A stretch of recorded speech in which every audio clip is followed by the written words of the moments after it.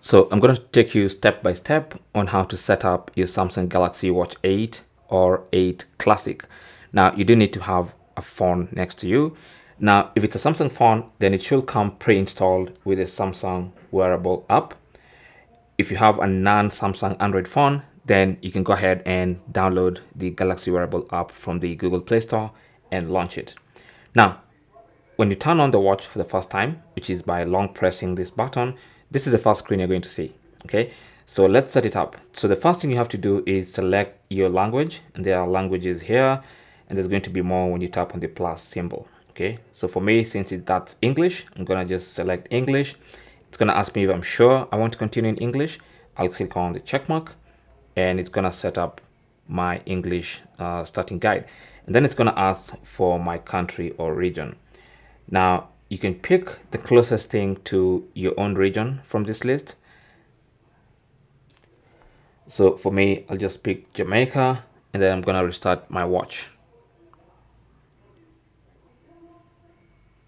So once the watch restarts, you're going to see the welcome screen, and there's going to be a model code there. And then it's going to check for pairing pop-up. It's going to tell you to check for a pairing pop-up on your Samsung Galaxy phone. So I'm gonna tap on start and sort of spoke this, and then you can see it's already detected the watch. Okay, now this code and this code have to match, and if they match, you can tap on confirm on your phone, and then it's gonna tell you to continue the setup on the phone. Okay, now from here you have to agree to end user license agreement and the Galaxy Wearable privacy notice, and then hit continue, and then it's going to get ready to connect. It says this might take a few minutes, so just be patient. And it's going to now start grabbing things like the Google account information from the phone into the watch. So during this process, you might even get some notifications telling you that a new device has signed into your Samsung account and your Google account.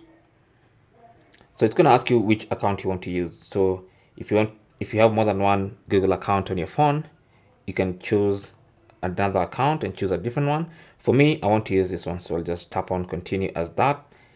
I'll authenticate that with a password, and it should now sign me into my Google account on the watch.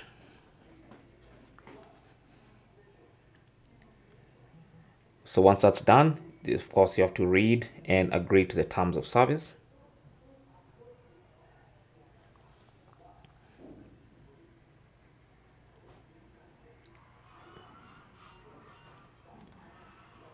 So there's some connection going on there.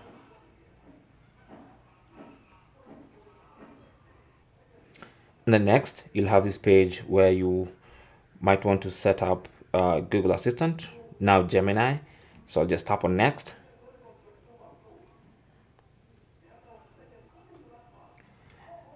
And then it's going to ask you if you want to go hands-free with Hey Google and all that. Now for me, I'm just going to skip that for now because I can set that up later. And then at this point, you're going to see some apps that your watch will recommend for you to get installed automatically. This is obviously dependent on what apps you have on your phone. So you can either skip this part or just hit continue. And then you have your automatic watch backup information there. And then it's basically just step by step. And now it's checking for smart switch. So it's going to tell me smart switch will use this permission. So you have to allow those permissions so that smart switch can check if you have a backup. Now for me, I already have a backup, which I had previously. Now, if you want to, you can go ahead and restore the old backup that you had, maybe from a previous watch or from this very watch, or you can set up as a new watch. Now, depending on what you want, really, this is at this point, it's really up to you. So for me, since this is a step-by-step video for beginners, I'm going to set up as a new watch. So at this point now you have select quick button action. So I'm gonna select remind me later, and then you have your wearing preference. I'm gonna go for the left hand side, left hand wrist because I like to wear my watch on my left hand. If you prefer the right wrist, then you can just select that and then tap on next. You're gonna track the stress on your vascular system. Tap on next, just basically some information. So just hit next and next and next and next, and then it should finish up the setup process. Like it says, this might take a few minutes, so just be patient. And it now says I am all set, and there is my Galaxy Watch 8 Classic setup and ready to go. Okay, so that's it. So this is the interface. This is how you'll be accessing the watch. You can toggle with the settings from here. You can change watch faces, tiles and whatnot, but the watch is still starting, so let's just give it another moment or two for it to finish starting up. So once it's done, it should have the same watch face as the one you're seeing here. Okay, there you go.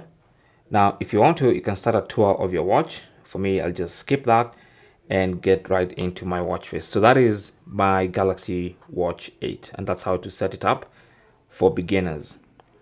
Thanks for watching. If you have any comments or questions, feel free to talk to us in the comment section. And if you found this useful, don't forget to leave a like, possibly also subscribe for more tips, and I will talk to you in the next one. Good luck.